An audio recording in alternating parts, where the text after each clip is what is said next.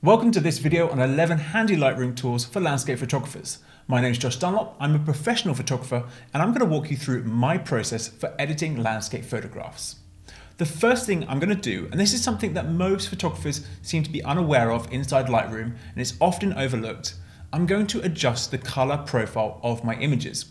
Now, if you're using Adobe Lightroom CC and you've recently updated your software, you may find that this section up here has now jumped to the top. It used to be down here at the bottom near calibration. It's now at the top. And the reason for that, I believe, is because Adobe want to point out the importance of this tool. This is where you should start processing your image. So right now I'm looking at this scene using Adobe's color profile, but I shot using a Canon EOS 5D Mark IV, and I want my photos to look like they did in the camera. So what do? I need to go in and click on this section over here, these 4 grids. So I can click here and I can go to browse. I can click on this 4 grids and now I can see the different color profiles that I had when shooting with my Canon camera. But more than that, I can skip past the camera matching section and I can go down and I can see different artistic color profiles. And there's black and white ones and modern ones too. So I'm going to start off with a camera matching one and I'm going to go to camera landscape. And you can see the blues and the greens, and certainly the yellows and oranges in the greens are now more vivid. So I'm going to switch back to this. And the interesting thing you'll notice here is nothing has changed in this editing process. None of the colors have changed. Nothing has changed. This is a basic underlying setting in your camera's processing. And I've applied that to my image before I even start editing. So that's a great first step when it comes to landscape photography. Then I can proceed to edit my image. And I'm doing it on top of those initial adjustments of my camera's profile. It's a very important first step. Before I start applying any initial adjustments like exposure, contrast, highlights and shadows, there is a very important setting I need to turn on, and that is the histogram exposure warning triangles. So it's going to show the clipping in my image. Now, what does this do exactly? Well, we can see here we have red in our image and we have blue down here. The difference is red means I have white pixels in my scene and blue means I have black pixels in my scene. So there's no detail in those pixels other than white or black. And that's something we want to try our best to avoid or at least minimize when processing landscape photography, because white or black means that we've lost detail in those pixels. So I turn these on when I do the initial processing of my photograph. If I increase the exposure here by a few stops, you can see that that red grows across the scene. And if I reduce it, you see that the blue creeps in and we have lots of black in our scene. Now that these exposure clipping warnings have been turned on, I'm going to make some initial adjustments. I'm going to bring the exposure up slightly and I'm going to bring my highlights down, which is going to stop those pixels from clipping. Shadows up, which is again going to provide more detail in the scene and remove some of those pixels from clipping. Then I'm going to bring the whites back in and you'll start to see that the red creeped in again. So I'm just going to be very cautious of that. I'm going to bring it down to about there and the blacks too. And you can start to see black is trying to make its way back into the scene too as well. So I'll adjust those back there. And then I can go ahead and I can adjust the contrast a little bit and maybe bring the exposure down until I'm happy with the exposure. So now I've processed this photo and just visually looking at it here without zooming in, I don't see any black or red parts of the scene. It means that none of my image has lost any detail within the pixels and I'm starting with a really good base image. And if I didn't have these exposure clipping warnings on up here, that would have been a major issue. I wouldn't have done such a good job. And now that this is done, I can proceed with editing the rest of my image. When I crop my photos in Lightroom, and I do my best to not have to crop, there is a very useful and pretty well hidden feature that allows me to get the best composition from my crop, and that is the overlay tool. So I'm going to hit R here in the develop module to crop my image, and then I'm going to hit O for overlay, and it's going to show me all the different crop overlay guides to show me the best way to compose my image as I crop it. So I can cycle through and we can see here we've got the rule of thirds, we've got golden triangles, we've got the Fibonacci sequence. There's a bunch to choose from. And for this image, I'm going to go for the golden triangles. It's a pretty useful but rarely used composition tool. You know, they wouldn't put it in here if it wasn't a powerful tool, so bear that in mind. And it looks pretty good right now, but what I was actually trying to do is I was trying to get the golden triangle to start in the top left-hand side of the corner and go down to the bottom right-hand side of the corner. At the moment, it's the wrong way round. So by holding Shift and pressing O again, it's going to allow me to flip that round, and then I can further experiment with different compositions. And this works on a bunch of these different overlays. You just have to experiment for yourself and you'll get some great results. When you're editing a landscape photograph, it's quite an amateur approach to go and look at the whole frame as if you have to edit everything at once. If I was to edit this entire frame to exposure for the sky, it would look absolutely awful. I'd have to bring the exposure down, I'd probably want to add more dehaze, and that's not going to look very good. So what you can do instead is you can apply a graduated filter. And that's this one up here, graduated filter, and you can apply all kinds of different adjustments to this image. So what I'm going to do is I'm going to click and drag down here, and this is going to give me my filter range. You'll see 3 lines appear on the screen. The top line is the top hard edge of the filter, so everything there upwards is going to have the filter applied. And then between that top line and the middle line is going to have some of the filter applied, and then the bottom line to the middle line is going to have even less of the filter applied. So it just graduates across that range, and we'll show you what that looks like. So if I apply an exposure increase here, you can see that very little of the area underneath the middle line is having that exposure increase. But as I drag this down, you can see it gets even more gradual. So I'm only trying to adjust this sky here, and I think what I want to do is add a little bit of dehaze and perhaps bring the highlights down too, and perhaps even the exposure just to make it pop out a little bit. But the problem here now is we see that my friends on horseback here now have the same effect applied to them. So what we can do is we can go into brush here, and I can go into erase, and I'm going to make this smaller, and let's make it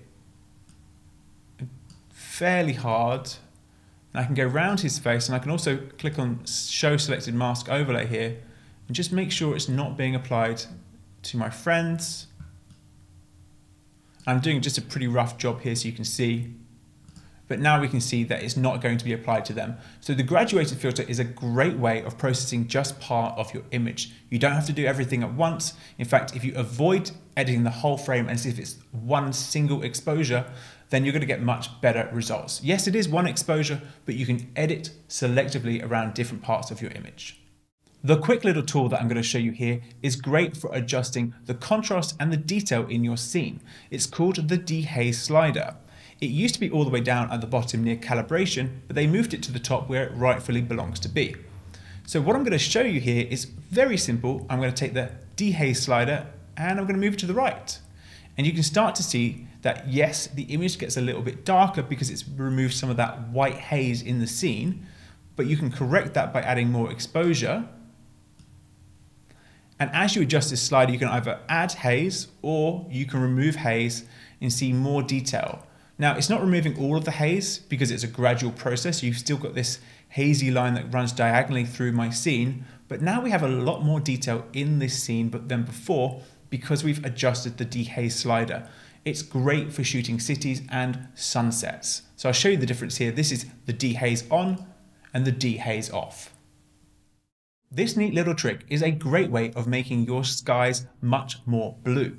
And I do this to a lot of my landscape photography. So we can see here that it's a pretty blue sky day, but there's wisps of clouds covering and blocking some of that sky, and it doesn't look as bright as it could do. So what can you do here? Well, you can adjust vibrance and you can adjust saturation, but this is a very amateur approach. The best way to make your skies blue, even on what seems like an overcast day, is to scroll down to hue, saturation, and luminance, go to the blue luminance slider. Now luminance, if you're not aware, is how light or how dark a color is. So I'm going to take the blue sky and the blue color, and I'm going to make it darker. So instead of having a big white sky like this, if I push it up, I'm going to bring it down, and now you can see this bold blue sky. It's a very simple trick. It doesn't always work, but a lot of the time it's a big winner.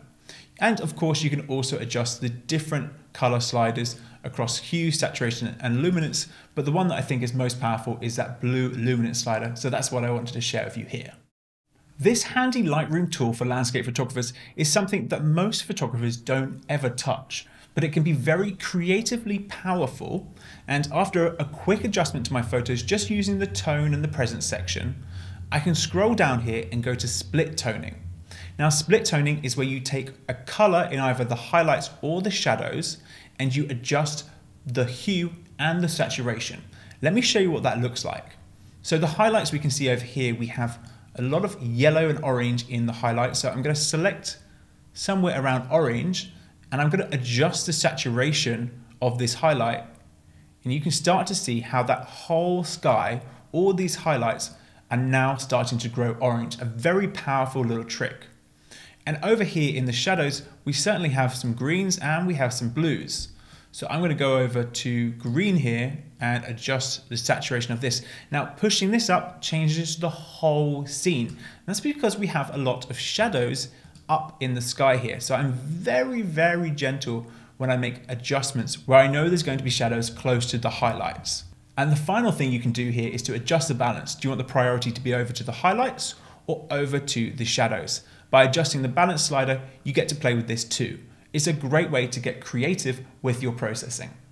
A real pet peeve of mine when capturing landscape photography is people in my scene. People have such a powerful visual weight that as soon as you see them, your eyes go and look at them. And I want to try to avoid that. So what I'll do at times is to just remove them from my scene. And to do that, all I need to do is to adjust the clone and heal tool down here. And I can select this person here.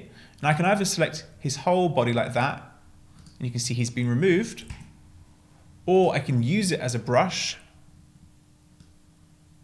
and be very, very selective about what part is removed. By using a brush rather than just a selection tool, you're going to have a better result because you're not going to apply that heal or clone to areas of the scene that don't really require it.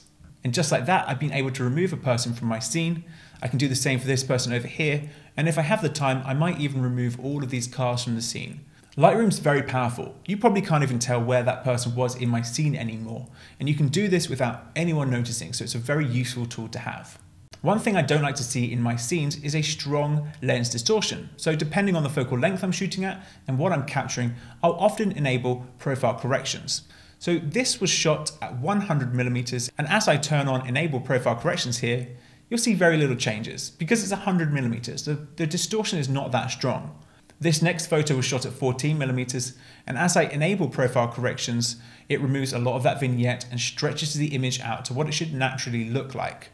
Because it does remove the vignette, you can add it back in if you prefer that, and you can also add it in here in the profile corrections section. It depends on your preference. Personally, I just turn it on, and if I want some more vignette, I'll go and add some more later. Adobe Lightroom has a really cool feature for creating panoramas. Back in the day, you had to use separate software for this, and then they built it into Photoshop, and now it's also inside a Lightroom tool. But it's not just the panorama feature I want to show you here, it's something else. So I'm going to go now and I'm going to go to Photo, Photo Merge, and then Panorama. We'll give it just a moment to create the panorama preview. And here we have a completed panorama. The final step for me is to select the projection I use, and it's almost always spherical, and then I hit Merge. But there's one thing I can do before this, and that is to use Boundary Warp. Boundary Warp is going to take this photo and it's going to push it to the tops, the sides, and the corners of my image. Just like so.